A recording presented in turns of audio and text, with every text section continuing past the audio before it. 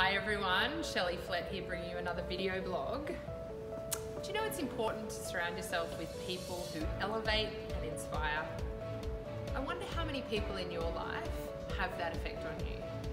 How many people, if you just pause for a moment and write down the names of all the people that you spend time with who make you feel inspired, who bring out the best of you, who make you want to do something more than what you're already doing right now.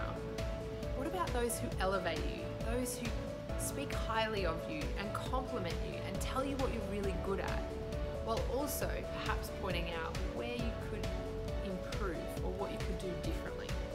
I think surrounding yourself with people who inspire and elevate is one of the most important things that we can do in our lives. Because there is the saying that we are the average of the 5 people we spend the most time with. So who are you spending time with? Who are the people that are having the biggest impact on your lives? I talk to a lot of people who are feeling stuck about how they actually change their outlook, their mindset, and how they're working.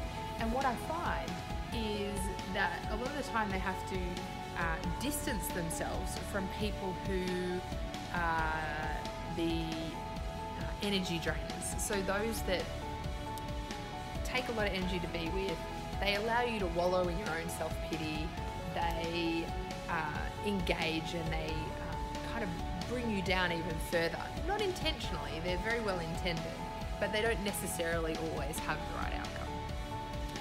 So you want to be able to reduce the amount of time you spend with people who absorb energy, and you want to increase the amount of time you spend with people who inspire you and people who elevate you.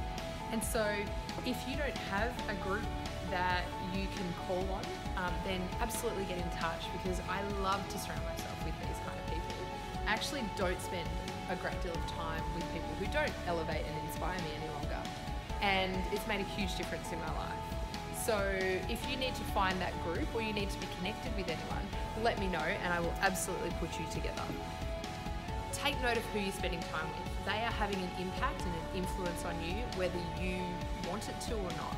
You can't help it, you're just part of that problem, you're part of that system. So go and find your people. Who are the 5 people that you want to be spending your time with, and give them a call.